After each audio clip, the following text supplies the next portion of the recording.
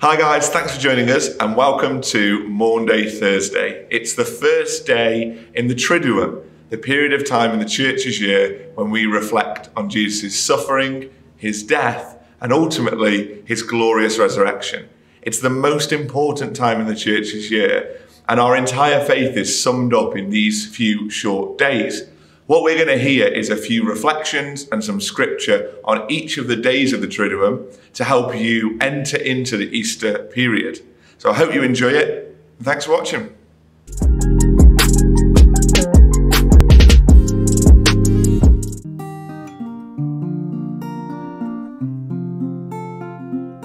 So today on Maundy Thursday, we remember the Lord's Last Supper and the great act of service that he did by washing his disciples' feet.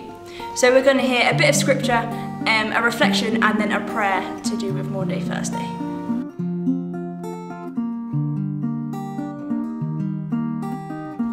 He got up from the meal, took off his outer clothing and wrapped a towel around his waist. After that he poured water into a basin and began to wash his disciples' feet, drying them with the towel that was wrapped around him. You call me teacher and Lord, and rightly so, for that is what I am. Now that I, your Lord and teacher, have washed your feet, you also should wash another feet. I have set you an example that you should do as I have done for you.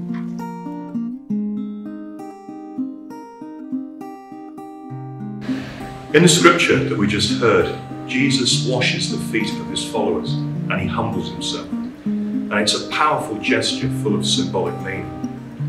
The Son of God kneeling before people is a clear example of how absolutely no one is too important or too proud not to do the most simple and humble of tasks. And it reminds me of an incident from many years ago, long before I became a teacher. I was at a reception where myself and some colleagues, including my boss, were holding a press briefing, basically telling a group of journalists news about our company. And the meeting was being held in a London hotel, and we'd laid on an impressive array of food for the journalists. There were plates and plates of sandwiches, sausage rolls, vol au vents, canapes, basically fancy little pies and snacks, salads and cooked meats, rice and chicken. This food could have fed an army of people, and unsurprisingly, even after the journalists had eaten what they wanted, we were left with an absolute mountain of food. After everyone had gone, my boss disappeared into the hotel kitchen. When he came back, he had some aluminium trays and then began piling all the food onto them. When he'd loaded about 4 of these platters, he covered them with cling film, and I assumed he was taking all this stuff home with him and thought better than that than just simply throwing it into a bin. And we'd shared a car to drive to the hotel. My boss was driving, but when we left, he took a different route out of the city and went down to the river. And he didn't say a word about what he intended to do, but simply stopped next to a very rough-looking building that looked out over the river. He got the trays out of the boot and carried them to the front door, rang a bell. And a man came out, and my boss showed him the food, and the man said, "Thank you for your kindness, this will be really appreciated and enjoyed." We got back in the car, we drove away, and I asked him what the building was, and he told me that it was a shelter for homeless people and that they often welcomed donations from the public. And I've never forgotten this gesture. It was a simple act of kindness made by a highly influential and important person that was very high up in a company and was something that he didn't have to do. He didn't do it for show, and it was only witnessed by one other person, being myself. All of us can be of service to other people. Even if it's one small gesture, it can make a difference to people's daily lives. And there's another piece of scripture that says something very similar. The greatest among you will be your servant. For those who exalt themselves will be humbled, and those who humble themselves will be exalted.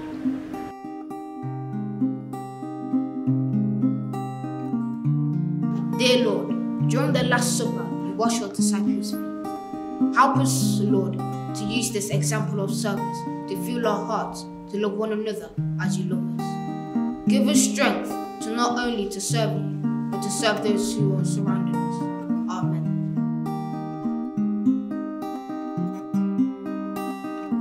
So the next day is Good Friday, the day when Jesus dies on the cross. There's nothing really nice to say about today. Jesus suffers and dies, but he does all of that for you.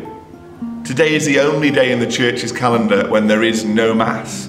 The services that happen at churches are just that, they're services, because there is no celebration, because today is the day that Jesus dies. So we're going to hear a little bit of scripture, and then a reflection, and then a prayer on that.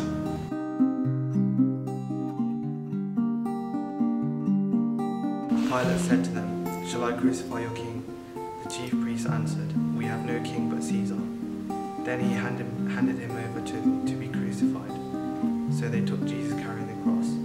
They crucified him and the criminals there, one on his right and one on his left. Then Jesus said, "Father, forgive them, they know not what they do."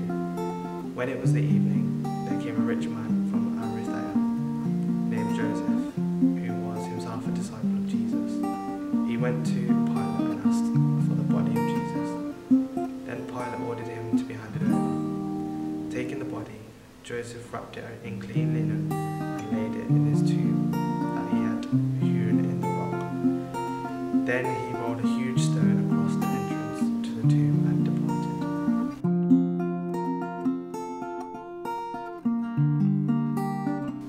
Good Friday is a day in which we remember the crucifixion of the Lord.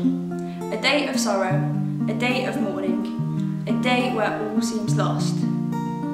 The world is currently witnessing a global pandemic, a time of isolation and uncertainty, a time of worry. It is essential to remember that everything we are doing will result in good.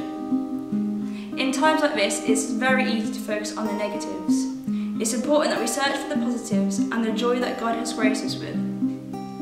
The great philosopher Plato believed in the cycle of opposites, where in order for something to exist, it must have an opposite. Therefore, out of this time of worry and uncertainty, there will come a time of joy and happiness. Jesus died on the cross to forgive our sins. His suffering allows us to spend eternal life with God in heaven. It is a reminder that out of our suffering can lead to positive outcomes, as only good can come from times of hardship.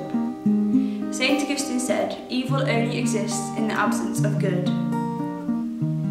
Though the apostles were scared after the death of Jesus, fleeing away and hiding, they kept their faith in Christ, that he would rise from the dead.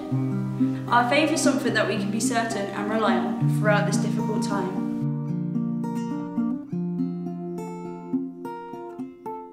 Dear God, you sent your only Son to die for us on the cross. Help us to be the best version of ourselves as you created us to be, using all of our gifts and talents to allow Christ's light to shine through us all. Amen.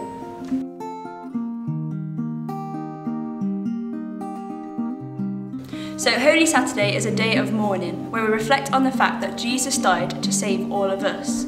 We're about to hear an ancient sermon by a priest, and then a reflection and then a prayer.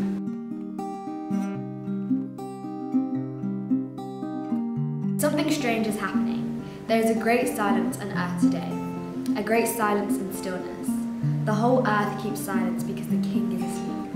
The earth trembled and is still because God has fallen asleep in the flesh, and he has raised up all who have slept ever since the world began. God has died in the flesh, and hell trembles with fear. He has gone to search for our first parent, as for a lost sheep, greatly desiring to visit those who live in darkness and in the shadow of death. He is gone to free the sorrow and the captives Adam and Eve. He who is both God and the Son of Eve, the Lord approached them bearing the cross, the weapon that had won him the victory. At the sight of him, Adam, the first man he created, struck his breast in terror and cried out to everyone, "My Lord be with you," Christ answered. And with your spirit, he took him by the hand and raised him up, saying, "Awake, O sleeper, and rise from the dead, and Christ will give you light."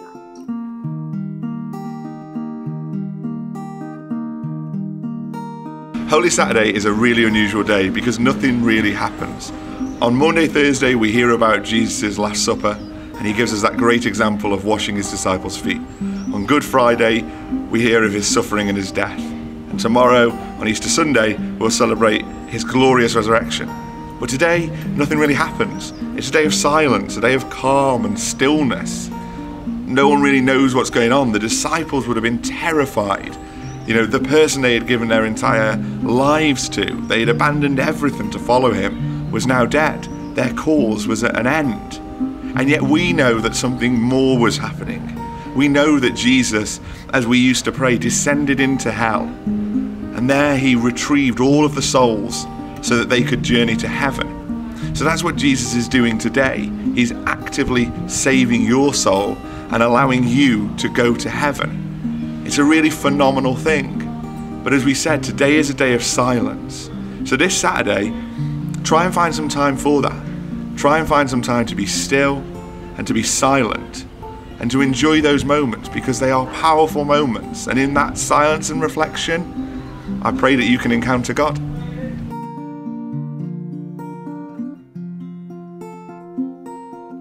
Lord, help us to find time out of our busy lives to be still and acknowledge your presence.